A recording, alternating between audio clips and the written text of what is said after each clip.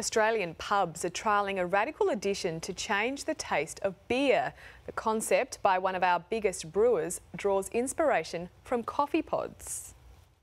It's a shot of a different kind, introducing the beer pod. Basically, the concept is similar to like an espresso in coffee. The flavour pod slips into the tap and infuses the beer as it's poured. The barman, more like a barista. It's a bit of theatre, a bit of interaction with the customer. They seem to enjoy it. With a bevy of breweries bubbling crafty creations, the crew at Carlton and United Breweries decided to get in on the action, concocting a cocktail of flavours: honey, apple, grapefruit, lime and raspberry. What we want to do is add some excitement into the beer category, into pubs, and get more people coming into pubs to trial different beers and different flavours. Clearly, Aussie's taste in beer has come a long way over time.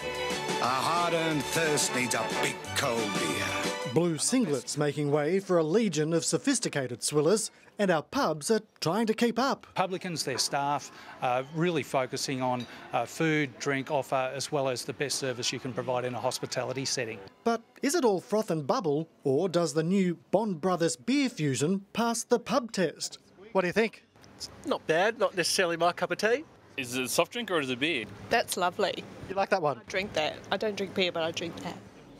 So if you're anything like me and have champagne taste on a beer budget, these little pods of pleasure might just tickle the taste buds. Bottoms up. Alan Rascal, 9 News.